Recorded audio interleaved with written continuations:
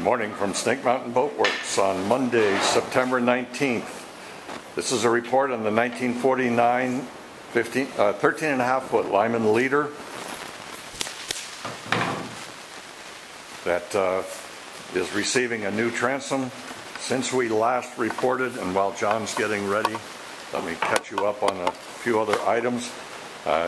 Everything is sanded that will be finished bright and is ready for bleaching.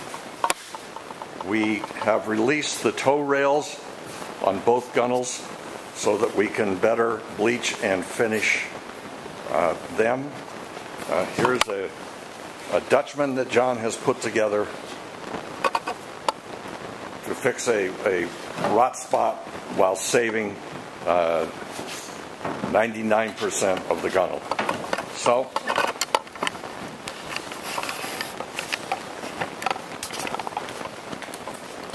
take it away, John. Well, we took out these pieces like this right here that were rotted up in the upper corner. This one here had two holes for a light or a flagpole or something, and there's really no way to really fix that with this other piece that's chewed out here, which is caused by the breakage of this right here, which I am going to put a little piece inside of here to straighten this plywood piece back out here, because this rail is kind of got a little hook in it. So what I did with this piece is I made up a new one, as you can see, for this corner, but then I didn't really want to have unmatching pieces from one side to the other, so I quickly made up this other piece for this side right here, which will be put in there. I fixed a little bit of stuff right here. I have that stuff drying. And the inside piece, I'm just going to hold it in place right now. This piece right here, these pieces go in here as reinforcing and to double up the screws on the outside of the transom. But this is all dry rotted on the end here, all shot. So I made up a new piece. That's good and solid. I'll add reinforcement to the bolt that way. These pieces here, I just went with the old pieces cleaned up, trying to save as much as we can of the old wood, but still trying to make it look as good as we can and match. Have things match up. So I also made a piece for this side over here.